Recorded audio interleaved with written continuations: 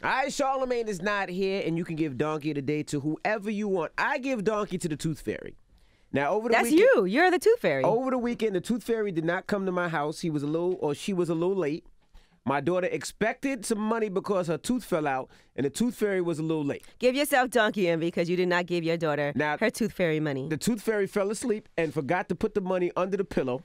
So we had to tell my daughter that she sleeps in a bunch of different beds. She sleeps with my older daughter. She sleeps with my son sometimes. So we actually had to put the pillow, the dollar under somebody else's pillow. But the donkey today goes to the Tooth Fairy. You should have woke your ass up. All right, Envy. Yes, please stop passing out like that. Hello, who's this? This is Deontay. Hey, Deontay. What's up, bro? Who you want to give donkey to, bro? I want to give it to myself. Uh-oh. Why? Are you the Tooth Fairy? No, for that topic y'all just left off of, I had slept with my homeboy girl a couple years ago. See? Why would you do such a thing? That was the plan from the get-go. You a foul, man. Oh, my God. You know what? So y'all still friends? Oh, I'm sorry. I hung up on him. I don't like dudes like that, man. Laura! Hello? Hello? Hey, what's your name, bro? What's good? This is Squints. All right, man. Who you want to give donkey to, bro? Hey, man, I want to give donkey to Jesse Smollett again, man. Oh, again. He got it already. He got to get it again, man. Because the simple fact of the matter is, his story comes out around the same time this guy is trying to kill prominent Democratic leaders. I'm like, you're deflecting, you're taking the news that people really need. Like, why is this guy allowed to say, hey, I want to kill all these people, and no news is talking about it? It's crazy to me. Okay. I don't understand it. All right, bro. I'm like, we got you. Donkey. Yeah, all right, bro. Laura! Hi. Who you want to give donkey to, Laura?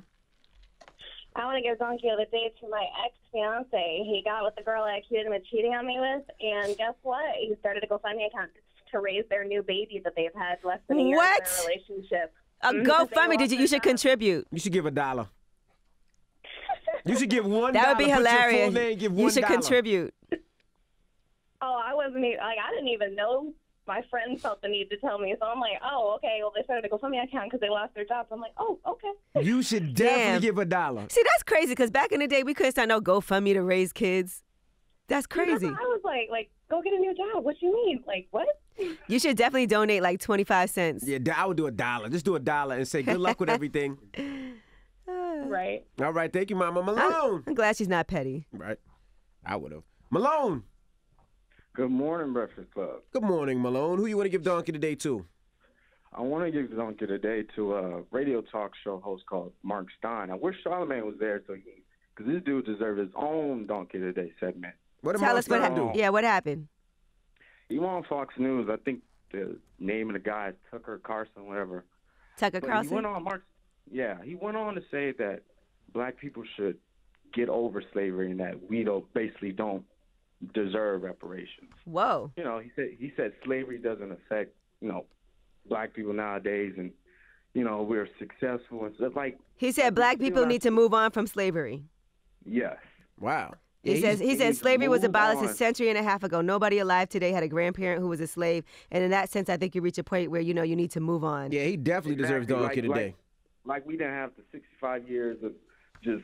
And we're still living in the after effects of what slavery caused. So my goodness. Exactly. So I mean, that's a great donkey. No African American nowadays don't know their roots from Africa. Wow. You can ask most African Americans today. So I think that dude deserves donkey. We agree with you.